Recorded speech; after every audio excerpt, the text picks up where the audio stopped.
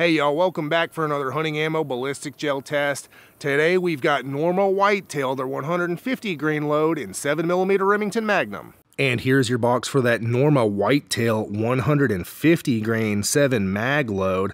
A little bit of a lightweight load for 7 mag, I guess it's kind of middle of the road. And here is all of your promo info for this Norma Whitetail ammo.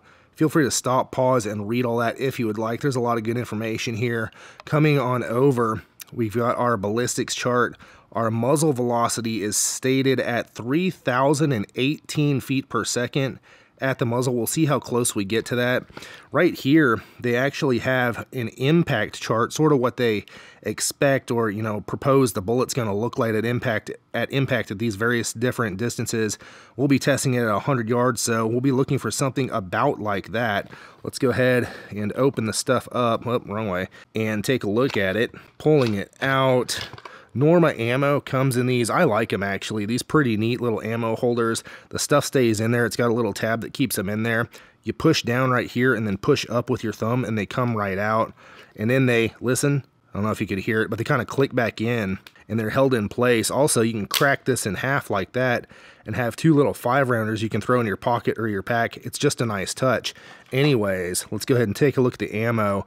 This Norma Whitetail stuff across calibers just is usually extremely clean. The brass just looks so nice, and this is no exception. Let's go shoot it and see how it does. And my test rifle today is my Tikka T3X laminate stainless, chambered in 7mm Remington Magnum, of course. It's got a 24.3-inch barrel. It did not come threaded. I had that done after the fact. Up top, we've got a Leupold VX Freedom scope. And coming on back, I've got to show you one of my handmade leather cartridge cuffs. Check out my website, masonleather.com, to get yourself one. I would love to make you one. This one we've got 7 mag stamped right in to let everybody know the lightning is about to strike. I've also got one of my super thick Latigo leather slings here. Check out my website for these as well. If you're looking for a leather sling that will last a lifetime, you're going to want to check these out. And coming around to the other side, I've got to show you my elk design. And real quick, if you're watching this video anytime around when it came out, I'm having a huge sale on my website, masonleather.com. Go check it out and get yourself something. We'll be taking 3 shots from 100 yards, firing into 10% ballistics gel that has been calibrated to meet the FBI's ballistics testing protocol.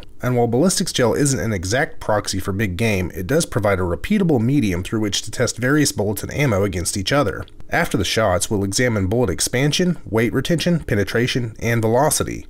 My goal is to provide hunters like you and I with the most objective information possible to help us make the best choice for our particular hunting situation.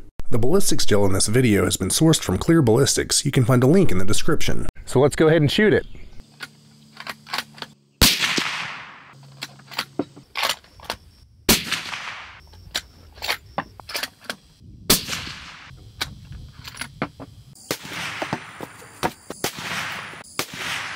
And here are your velocities for that 150 grain Norma Whitetail load out of the 7 mag, minimum 2841, max 2861 for an average of 2849. And we are down here at the blocks after shooting those Norma Whitetail 150s out of the 7mm Remington Magnum. And we did capture all 3 bullets. Well, 2 of the bullets and then what's left of the 3rd one. We caught the rest of it too, but it's just back here in the first block. So let's go ahead and look at penetration. So this bullet right here, we had jacket core separation. The core of this bullet is completely gone. This is just a jacket that is left. And we're gonna give that one 16.5 inches of penetration. Coming on back, this one is right at 20.5 inches, and then this one went a little deeper at, we'll give it 22 inches. These two held together very well and mushroomed very nicely, but the core just totally came out of that one. Of course, we'll look at that here in a second. And then coming on back to the first block, we've got some good wound cavity. It starts out a little slow, about the 1.5 to 2 inch mark. It really starts to expand and then opens up a lot all the way out to 10 to 11 inches, and then it tapers off and continues penetrating on through. I mean, that absolutely do a number on a whitetail deer, that's for sure. Now, what's interesting, well, not interesting really when you think about it too much, is the penetration. It's a 7 mag. You typically think, maybe we'll get some more penetration, more power. There's definitely more power. That doesn't necessarily equate to more penetration. Now, these are somewhat light bullets for a 7mm Remington Magnum. You can get bullets up to 175 grains or so. And what we get here is just massive energy dump up front with that energy from the 7 mag. And then the bullets stop, in the typical range for a lot of whitetail cartridges, and being that this is, whitetail ammo, this isn't bad performance. This is actually pretty good, although I wish I would have seen the bullet hold together on that third one there. Regardless, let's go ahead and dig them out and take a look. All right, y'all, we shot it. Let's talk about it. Norma Whitetail 150 grain and 7 mag. Weight retention, let's jump into it. We saw 61 grains, 131 grains, and 137 grains for an average of 110 grains retained weight. Now that is definitely skewed because that bullet on the left there, we had jacket core separation, complete jacket core separation. It is what it is, and I'm going to report exactly what happens. And honestly, I'm surprised the other two bullets held together as good as they did. I mean, these things are screaming out of a 7 mag, hitting with some real energy. It's not a, particularly heavily constructed bullet. I'm actually surprised that we had as good a performance as we did out of the two that didn't have jacket core separation, but we did have one that did. And that works out to 73% weight retention on average. And onto expansion, we saw 0.64, 0.69, and 0.76 inches for an average of 0.7 inches expanded diameter, and that's 2.5x expansion. And notice the two bullets on the right, they had really nice, even, uniform expansion, and had the core remained intact with the other bullet, I think it probably would have too, but it didn't. On to velocity, our high velocity was 2861, our low was 2841 for an average of 2850 versus the box spec of 3,018 feet per second.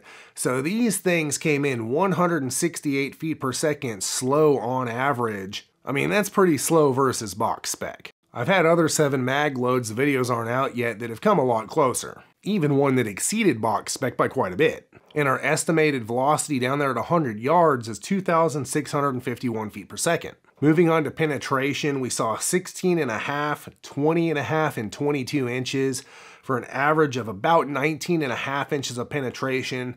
So kissing that 20-inch mark that I like to see for medium game hunting. And considering this is a 150 grain soft point cup and core, nothing special bullet, screaming out of a 7 mag, I'm pretty pleased actually with the penetration for what this bullet is and the cartridge it's being fired out of. Basically what I'm saying is I wouldn't expect much more out of this. And kinetic energy wise, with a 150 grain bullet going on average 2,850 feet per second, we're looking at 2,705 foot-pounds at the muzzle and about 2,339 foot-pounds down there at 100 yards, which is toward the lower end of the spectrum of what I've seen out of most 7 mag hunting ammo. And a quick announcement before we get to my final thoughts, if you'd like early access to my videos weeks and even months in advance of everyone else, become a channel member. The links will be in the video description and the pinned comment. Thanks, y'all. Alright, y'all, time for my final thoughts on this Norma Whitetail 150 grain load out of the 7 mag.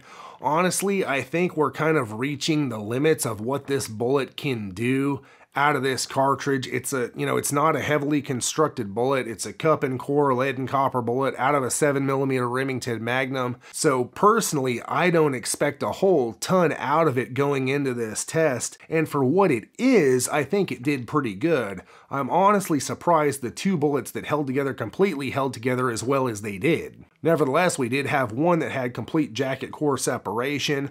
Honestly, I'm not surprised. I mean, you put the stuff in the vitals of a whitetail deer, it's still gonna do the job for you. I think at the end of the day, this ammo is exactly what it's meant to be, which is sort of a budget hunting option for the 7 mag.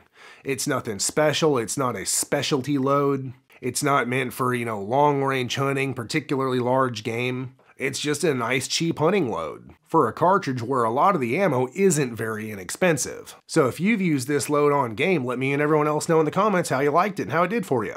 And check out my website masonleather.com and get yourself some leather gear handmade by me just for you. I've been handcrafting leather gear for hunters for over a decade, and I would love to make you something. And there are hundreds of reviews on my website, so you can see what real hunters have to say about their Mason leather gear. And also tons of photos showing all the customizable options, including name, initial, and caliber stamping, as well as wild game designs and more. Everything is handmade by me right here in the USA. I would love to be a part of your hunt through my leather gear. And it helps support this channel, so I can bring you more hunting ammo ballistics gel tests, and lots of other cool stuff in the future. The link will be in the video description and the pinned comment, or you can just type masonleather.com into your web browser, and click one of these cards for more hunting ammo ballistics gel tests.